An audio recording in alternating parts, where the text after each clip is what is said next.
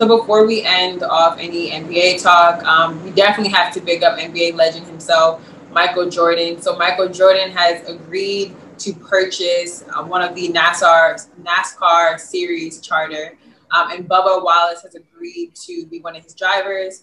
He announced earlier this month that he will be leaving Richard Petty Motorsports. So this is huge. I just think for the culture. We all know what Bubba Wallace has experienced this year, and I'd love to see Black ownership, step into these spaces where you don't see us, and for him being the lone Black driver that has gone through so much just in terms of representing for our culture to actually leave and drive under more Black leadership or the first Black leadership. So I'm really excited. I think this was a great move, not only financially, but again, just for moving the culture forward. So big ups to Michael Jordan and Bubba Wallace. Now I got a quick question. Has it been confirmed whether or not Bubba Wallace is going to get his own signature pair of Jordans?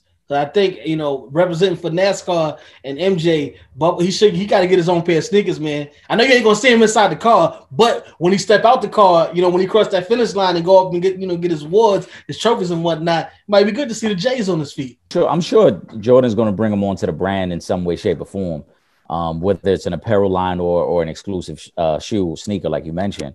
But I think this is great for the culture and it's great for representation as well. NASCAR is one of those sports that our culture just doesn't relate to and connect with because there isn't the representation. Bubba Wallace being the only African-American driver on the circuit helps. But then when you pair him with an icon like Michael Jordan, now it really enhances the visibility and the brand. So I'm looking forward to it. I've never tuned into NASCAR before.